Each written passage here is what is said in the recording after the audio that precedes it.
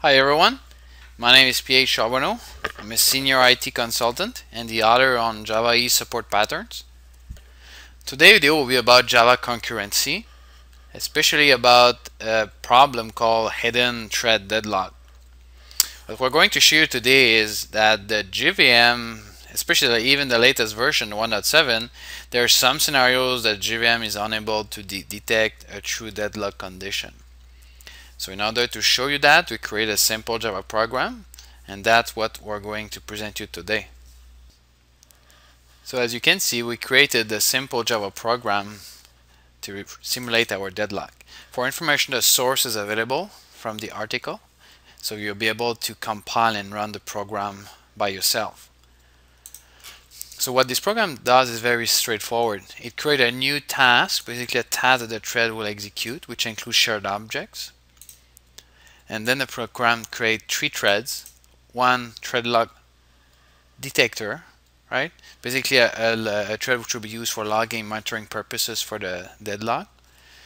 2 worker thread 1, worker thread 2, and then we execute the thread and we wait for the completion. Okay?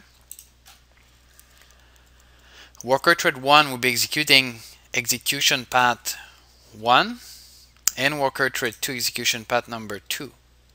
Okay?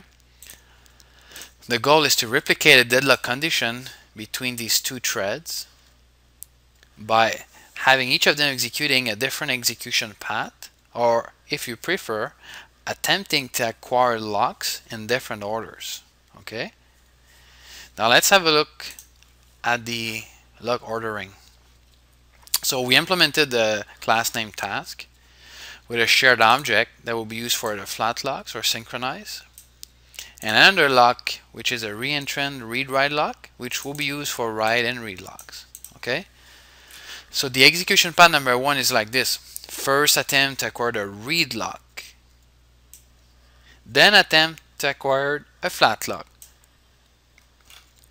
The execution pattern number 2 is the other way around: first attempt to acquire a flat lock and then attempt to acquire a write lock. So you see we have reverse lock, acquiring attempt, plus we're mixing up the write and read locks as well.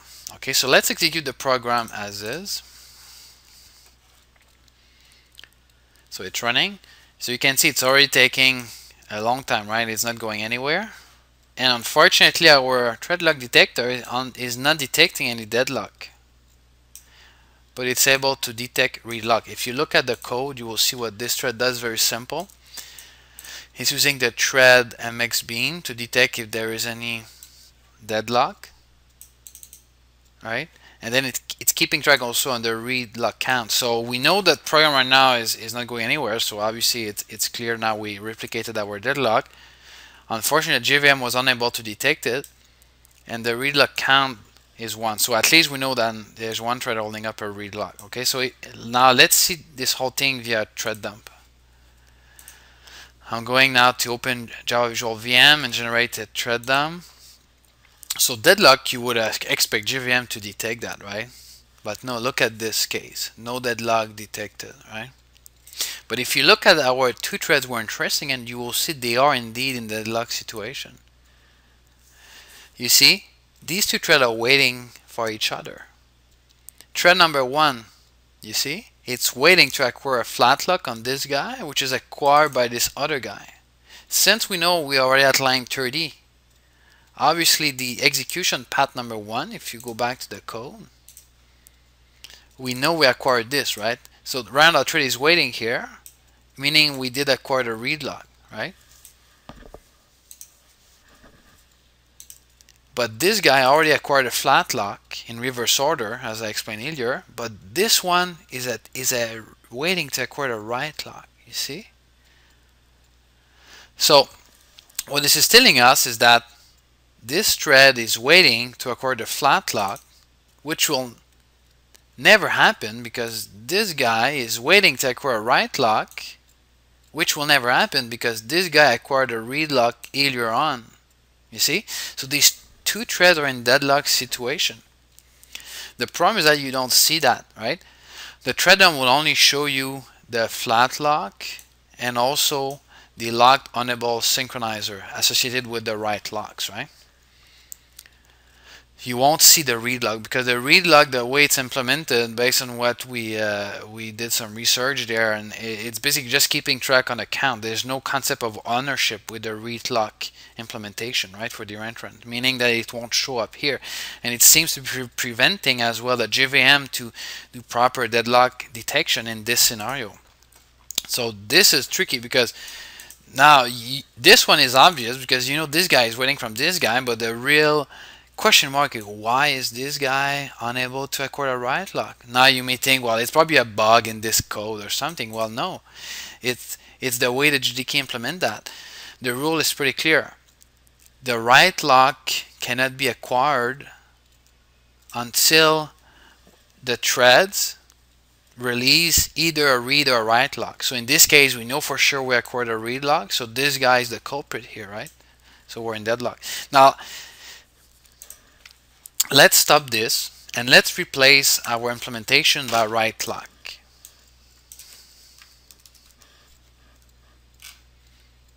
Okay. So we're eliminating the read lock out of variable. So we're just dealing now with flat and write locks, but keeping the same order, reverse order, right? So let's say our program. So program so far it's not going anywhere still. So deadlock is replicated, but look, you see? This time, good news is that we're able to detect that. So our code, by leveraging the MX Bean or JVM, was able to detect 2 threads in deadlock, which is good news. And this time, obviously there's no read lock. As I explained, we just changed that in the code. Now let's see this from JVisual VM. I'm going to generate a new thread dump. Bingo. You see there? Deadlock is detected this time. You see, between our 2 threads with our program right here. Now let's look at these 2. You see, this is the key here. So what it's telling us is this, is that again, you see that guy is waiting again, same situation. It's waiting to acquire the flat lock from this guy. And this guy is unable to acquire the rack. You see, same situation. What's the difference? Look at this is the difference. Look at this guy. You see? So this time the JVM did identify deadlock plus the locked unable synchronizer. Now it's showing up with a new guy. You see? Which is associated with this guy. You see?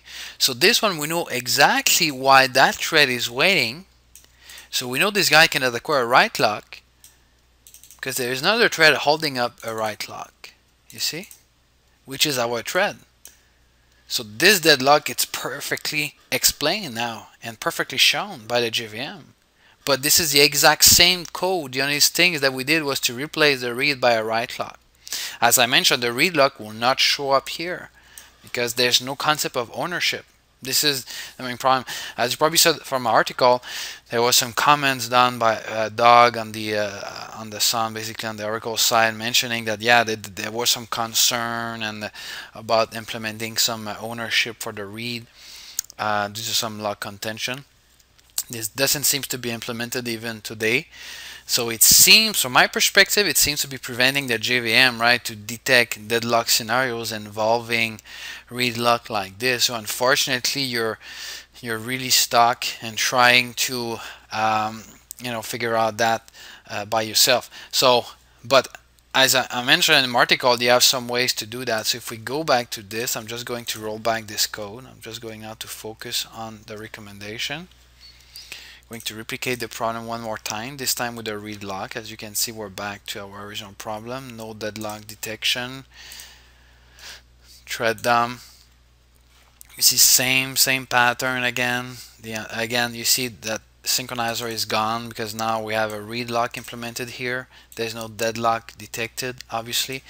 Now your best hope is what at this point? If you're dealing with this problem today, my recommendation to you is that obviously if you're managing the code yourself, you can implement some logging around the count of the read lock, right? So basically it means you could have a look at how many threads or basically a count on your read log. This could give you some visibility on how many threads acquire such log. That would be one thing, but obviously what we did in our case with other problem case Oracle Service Bus is that we had to analyze the stack trace, right? So that's pretty much what you're left to, right?